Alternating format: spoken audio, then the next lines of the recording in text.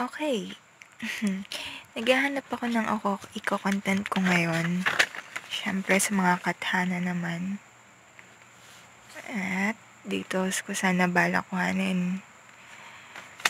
Nahanap ko yung mga inhanda ko ng content na mga Katha. Pero, may napansin ako dito. Binasa ko siya. At hindi ko to gawa. Gawa nito, oh.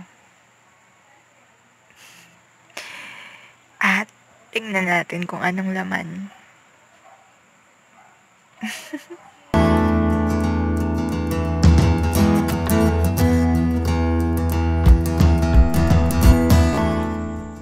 Buhay, Bakasyon. Wow, saktong-sakto. Okay. Ang araw-araw ay paulit-ulit. Pagising mo sa umaga, maiisip mo na naman ang kahapon. Kahapon na panigurado ay iyon ulit mangyayari ngayon. Paulit-ulit na lang. Ano nga ba ang bago? Maghihintay na lang ba magpasukan?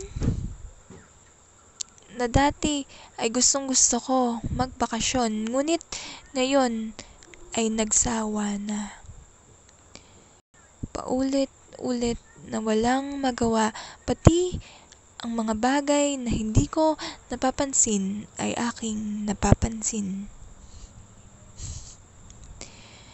Tulad na lang nito, nakagawa ako ng isang tula. O na parang tula. Basta para sa akin, ito ay isang tula. At walang kokontra. Ito ay sanhi ng aking pagbabasa sa mga hindi magagandang tula ni Ate Sheila. Wow. Ano nga ba ang bago? Paulit-ulit nakagawa ako ng isang tula sa aking buhay, bakasyon. Yes. Guys, panibagong wait. Hindi ko sure kung kasama pa to sa tula, pero basahin na rin natin na parang tinutula. Guys, panibagong kwento na naman bukas. Guys, bored na bored. Walang TV, walang load, walang net, walang pera. Wow. Kaya pala siya nakagawa ng tula. Ano pa? Walang kausap. Boredom strike. Super. Ayan, makikita niyo dyan may smiley pa yan.